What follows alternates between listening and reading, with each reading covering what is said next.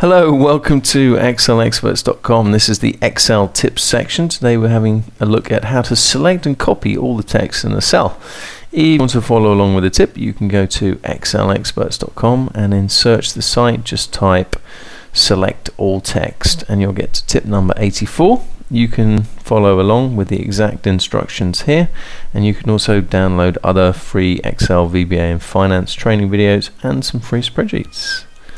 So why do you need this? So suppose this were the name of a file and I want to save this workbook as that.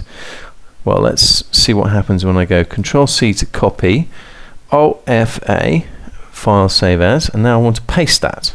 Control V. Well, Excel has lost my copy. That's a bit of a pain. I think that's a bug.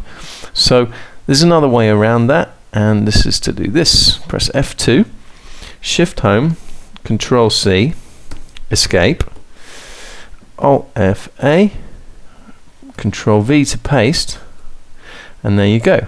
So going within the cell and copying the text is better than copying the cell because Excel doesn't lose it and it stays on the clipboard longer. Now suppose you've got this as a formula equals C6.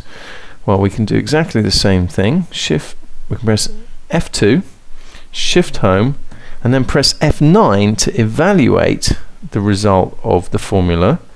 Control C to copy, Escape because we don't want to enter what we evaluated, Alt F-A, Control V to paste.